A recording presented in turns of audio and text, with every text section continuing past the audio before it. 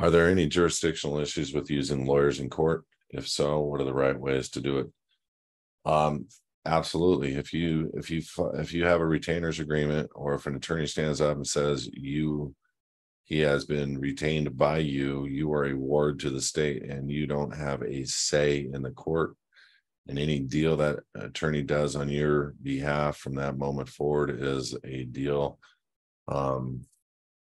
that you know you're not going to, you can get out of.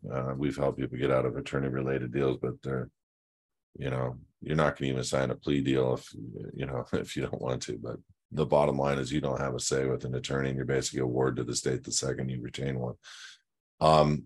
There's a next of friend doctrine. There's all kinds of ways that you can have private counsel without retaining an attorney. And number one, you're not going to sign a retainer's agreement. That would have to be something that he would have to agree to, and they would have to understand that you are not in fact retained, but you're going to be the one speaking and they're going to be the one in support.